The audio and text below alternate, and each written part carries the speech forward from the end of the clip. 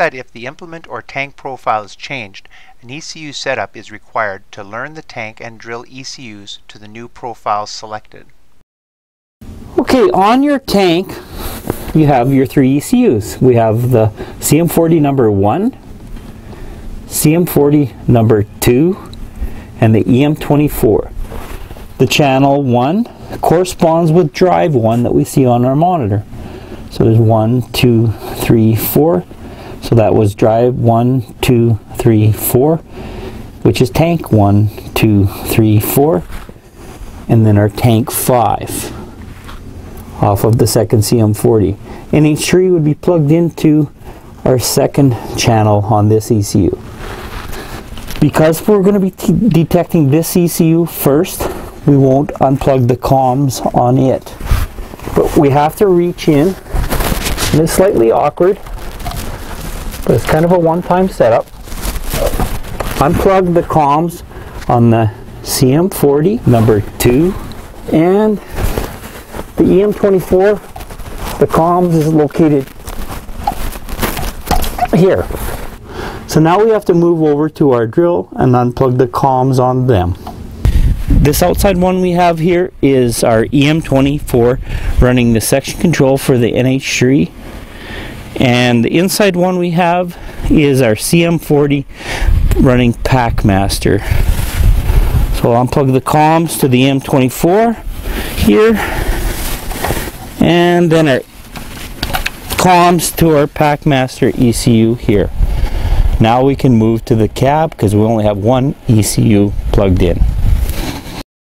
Now we've gotten all of our ECUs, the comms on all of them unplugged other than the first CM40 located closest to the tank. As you notice, we've started the tractor because we need to have good voltage to detect the ECUs. It's a common mistake for people to try to detect ECUs without a good power source. So one ECU is plugged in. We'll hit the arrow to advance. It detected that CM40 and press next to continue. Accept it. The monitor is going to go through a power cycle, and while that's going through its power cycle, you're going to wait till make sure the firmware comes up. And this is when it's best to have a partner that can plug in the ECUs one at a time. It runs through a reboot.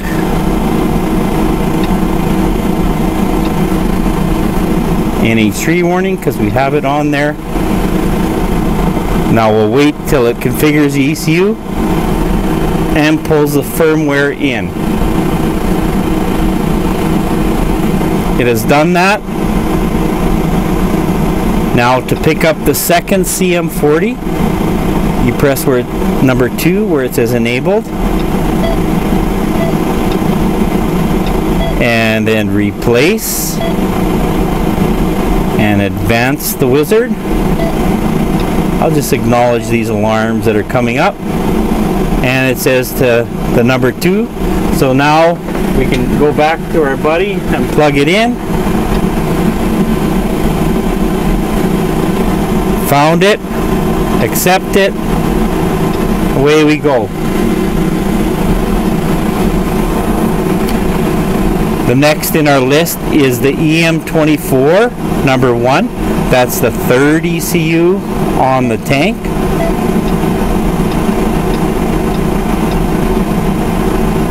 Click, replace, advance the wizard. It detected it, and away we go. The next one to do is our EM24 on the drill.